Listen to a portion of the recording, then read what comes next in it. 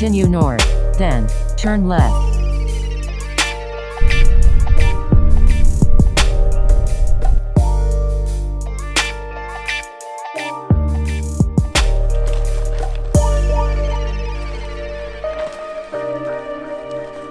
We are at the Big Sandy Trailhead. What was it? Big Sandy Hole? Big Sandy Opening. The Big Sandy Opening.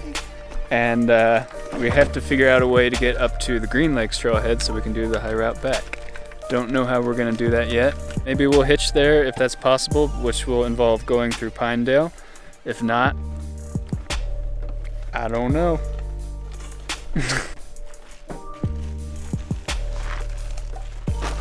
There's a lot of people here. It's like there's something going on or something.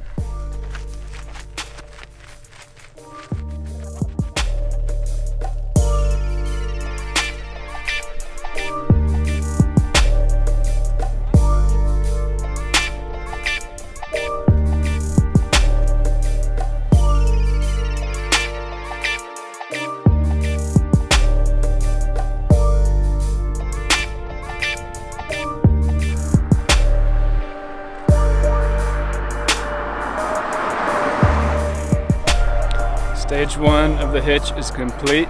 We just hitched to Boulder, not Colorado. Now we're gonna hitch to Pinedale, and then we're gonna try to get up to Green Lakes. Also, the hitch we just had ran off the road while we were in the back of the truck. But we lived, which is cool. So alive right now. We're very alive. Cheers. Which is nice. I'm more alive than I've ever been. For the very first time. Sometimes you gotta hit the edge to feel alive.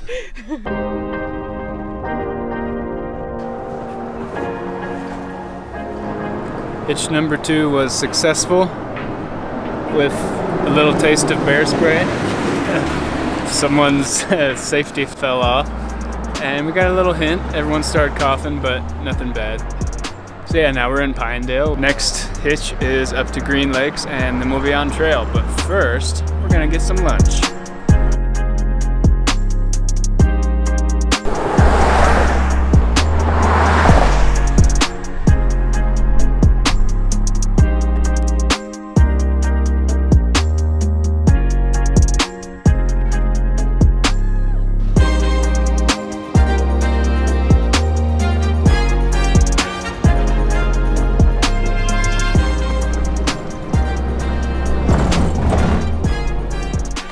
Nine hitches later, and we went from Big Sandy Opening to Green Lakes Trailhead. I think our first big obstacle is going to be knapsack coal, which is going to be really hard. But we'll see. Kick a butts. Kick a butts. Heinies are going to be sore.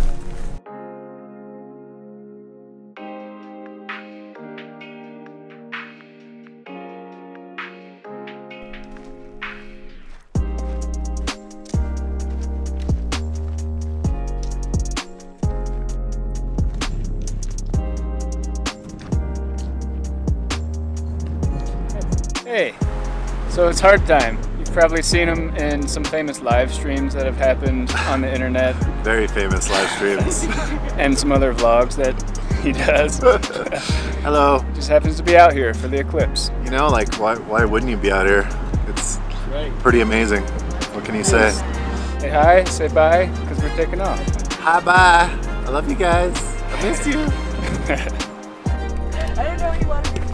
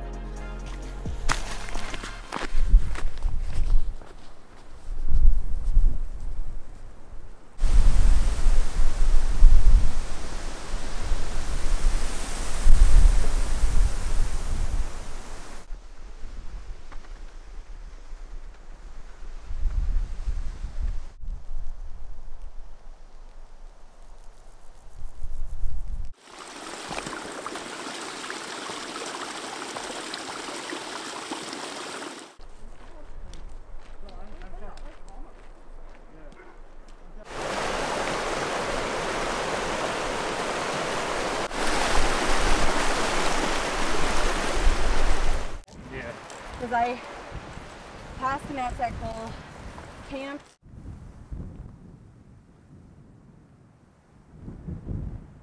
But that is true for most of this section. And when it's not a trail, it's really easy to tell where you're supposed to be going.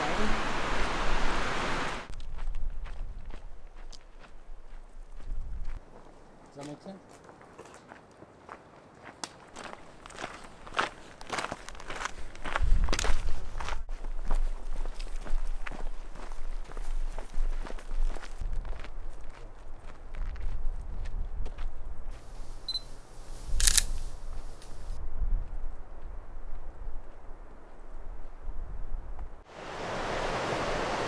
This is the Green River. Check out how green it is. There have been a ton of people on trail today, but I mean, that's what we expected.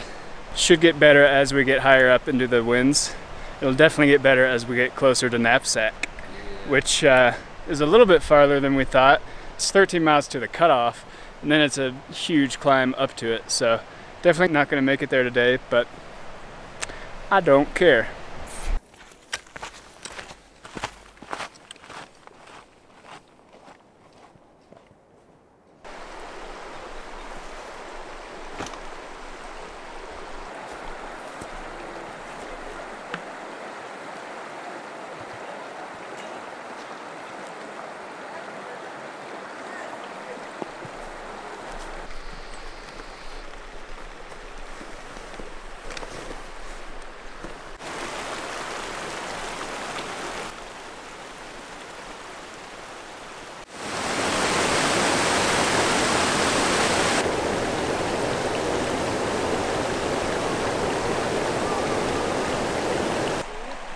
Watch the water snake catch a fish and like slowly consume it.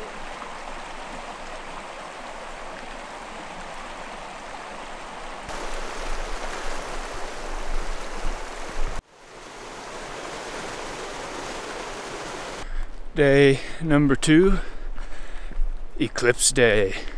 Bum bum bum. I think the eclipse is happening around 11-ish. I have no idea what time it is right now. Last night we camped just in some random grove of trees off trail. Today it's about 8 miles up to Knapsack, but it's gonna take a lot longer than it seems like it will. So I'm not sure where we're gonna be for the eclipse, but I don't think it really matters as long as you have somewhat of a view.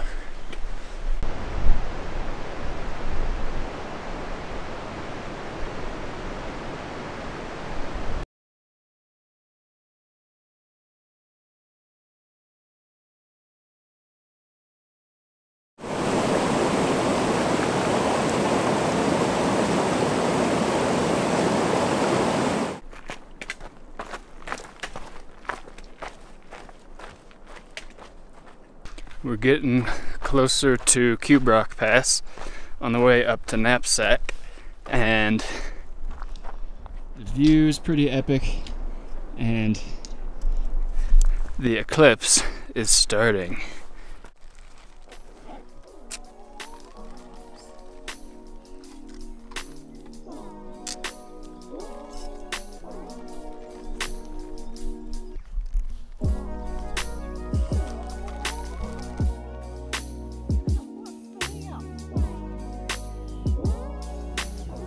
Some animals may confuse the darkness for nighttime and bed down for sleep. Temperatures drop noticeably during totality. During the first and last few moments of totality, shadow bands ripple across white walls, white car exteriors, or large white paper sheets placed on the ground. The diamond ring effect occurs with the last flash of sunlight just before, or the first flash just after, totality.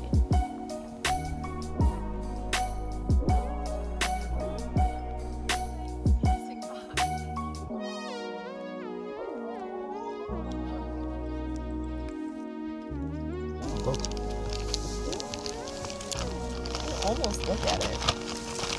Don't. Oh, it's almost there. Whoa. Damn. Oh, it's so dark. Whoa. This is creepy. Oh my god, you can look at it. You can look at it. Oh my god. Whoa. Damn. Whoa. Whoa. Beautiful. Wow. Oh my god. Look at it. That's nuts. Oh my god. There's another one. There's a planet. This is so cool. It is so dark.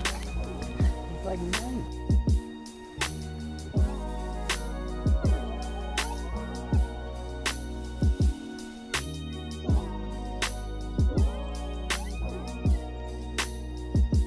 And it was almost as though it had never happened. Wow.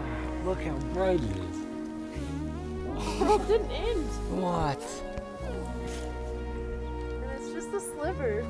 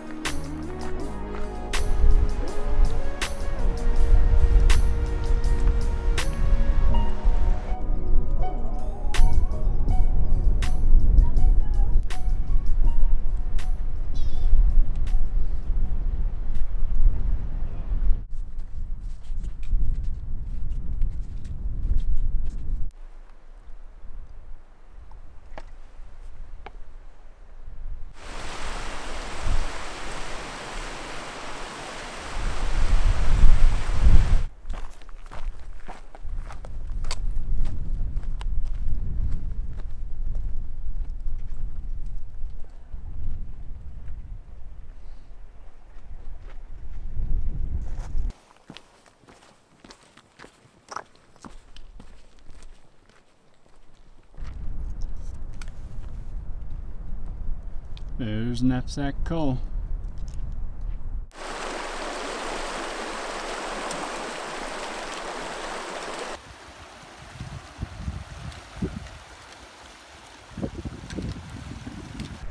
When I was on the CDT, there's no chance I would have treated this water.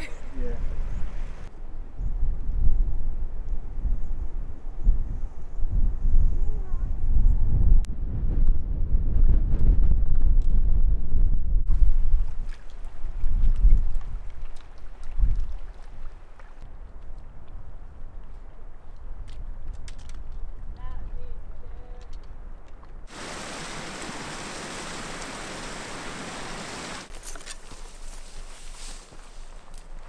Oh, there's pink ones.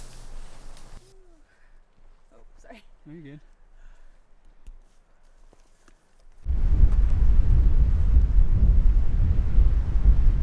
It is way more snowy here than it was when I was on the CDT, but it's created this really nice little ravine that we can walk up, which is actually easier than being on a rock trail, so I'll take it.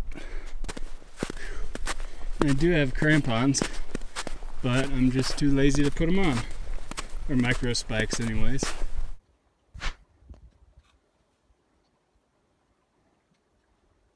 We're getting there.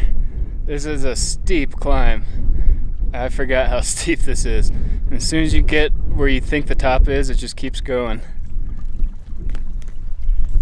But that's the top right up there. And what a view.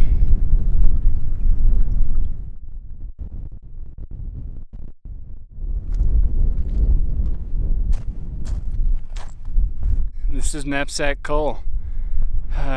What you're just looking at was Titcomb Basin, and then back behind me is where we came from. Yeah, it's pretty nice up here. Check out the glacier.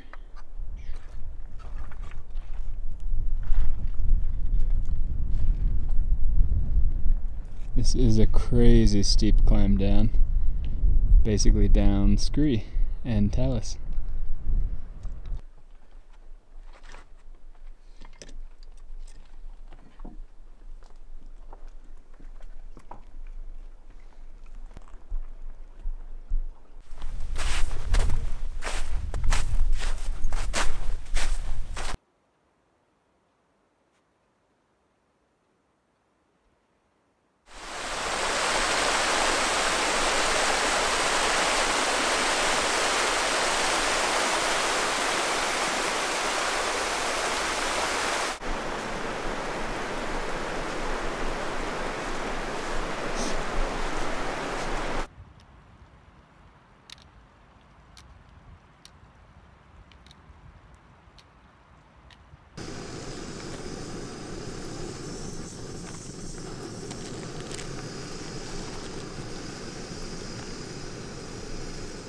my new experimental dinner recipe right here.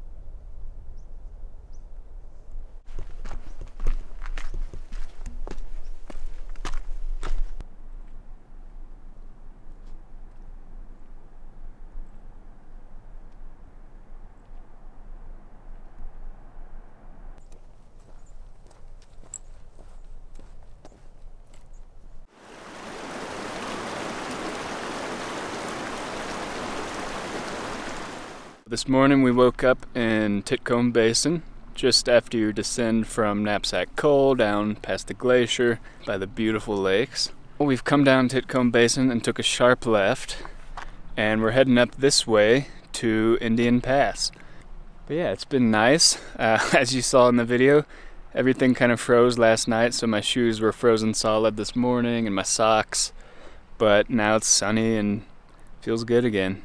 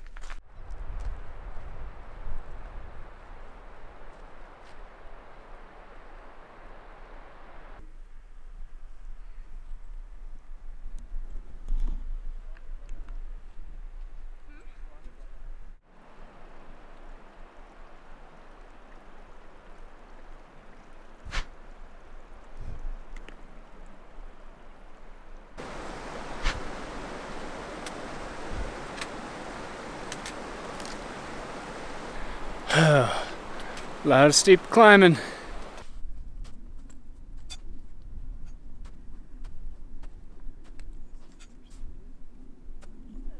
Now if Mia survives, we'll really have everyone.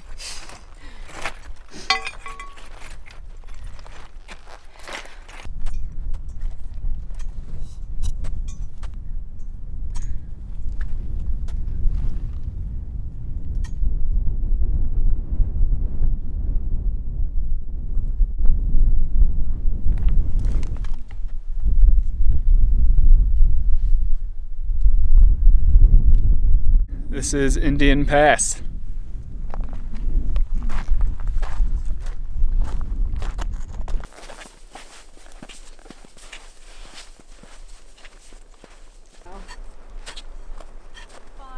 There's just not quite enough snow on the ground for that. Check out the giant glacier. It's pretty cool.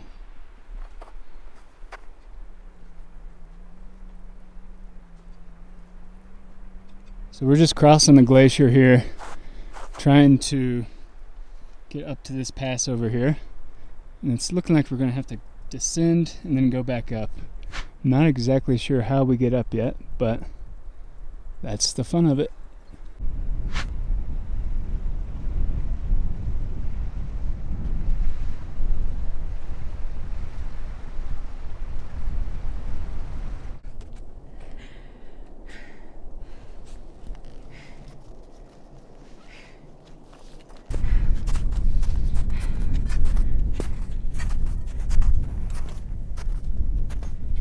This is Alpine Lakes Pass.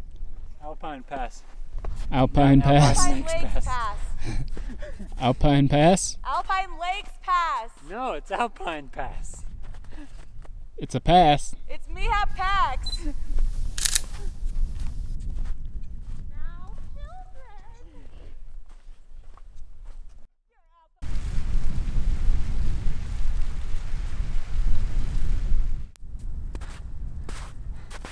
Lots of snow.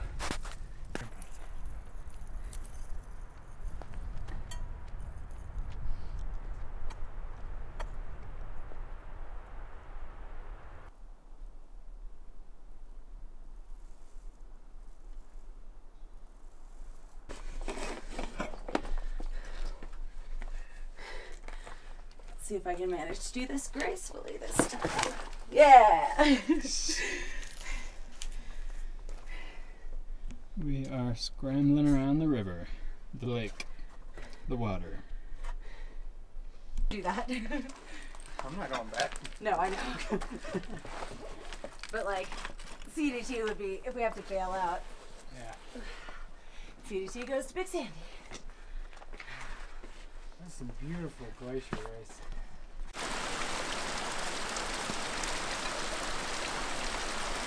We have successfully skirted the cliffs.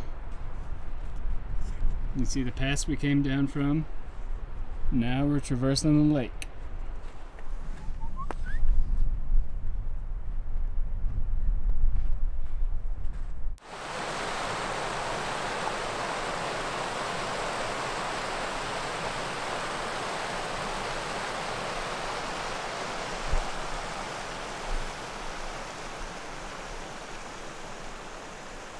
I think we don't go this way, we guys won't go see. Yeah. We go to the right of the lake.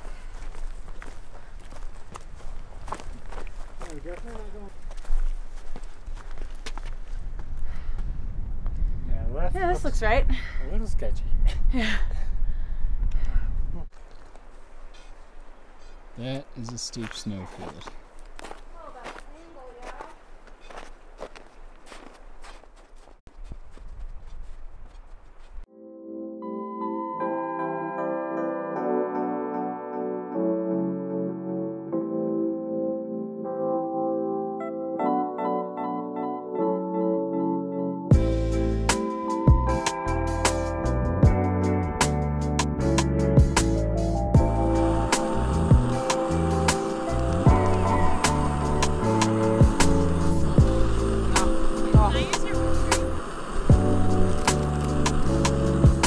Hey everybody, I just want to say thanks so much for watching this video. I really do appreciate it. I love getting out there in the backcountry and coming back and editing these videos together, and you guys make that possible, so thank you. I also owe a huge thanks to all the patrons out there on Patreon that are supporting me. You guys make these longer, more complex edits possible. You're pretty much the only thing that makes them possible. And I really appreciate that because I'm really enjoying trying to push the boundaries on editing and improving everything I do. Hopefully that's showing up somewhat. If you haven't checked out my Patreon page, I'll make it quick, but I would really appreciate it if you did. The support there is what makes these videos possible, and it also gives you access to exclusive content. Actually, last time after the Never Summer video, I put out a Patreon exclusive video of just some bloopers and outtakes from the Never Summer trip, and I'm going to do the same for the Wind River trip. And just in case you didn't notice, this is part 1 of what's going to be 2 parts from the Wind River High Route trip. And the next part should be coming out soon, so stay tuned. See you guys next time.